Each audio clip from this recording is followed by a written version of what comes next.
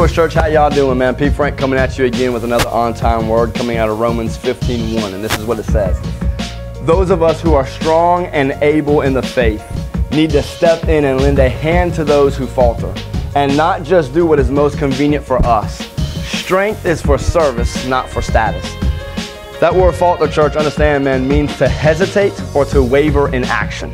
So those of us who are strong in our faith in Christ Jesus have to be willing to step up and help our brothers and sisters who may not be as strong as us. Maybe they're fearful of stepping off of that cliff, man, that cliff of fear, that cliff of worry, and they're too afraid to step off of it, man. We have to be willing, not to point a finger or to laugh at them, but to step in, grab their hand, and allow our faith to strengthen their faith.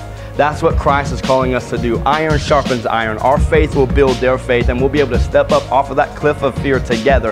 And literally, when we begin to join up and lift up our brothers who may be a little bit weaker at that time, man, when we build them up to be on the same strength level in our faith, that's when the church could literally storm the gates of hell.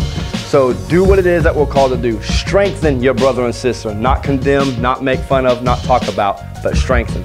Church, God bless y'all, and we love y'all. Peace.